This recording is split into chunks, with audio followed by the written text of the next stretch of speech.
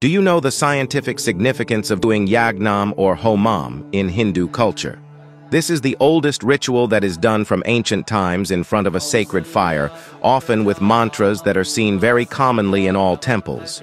Yagnam is the natural process of water condensation, which helps in the formation of clouds and further causes rains for mankind towards our environment.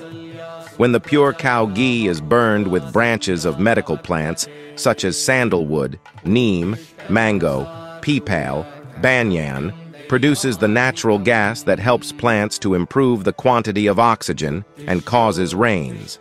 Because of medical herbs that are used in yagnam, produces gases of formic acid and acetic acid, which forms the medicinal atmosphere by killing all harmful bacteria in atmosphere to create disinfectants and antibiotics environment. This process also has huge benefits for human health, that the smoke and the fumes that produces from the fire renews the brain cells, revitalizes the skin, purifies blood, and prevents growth of pathogenic organisms. The overall process grants purification and helps in restoring energies and health in humans.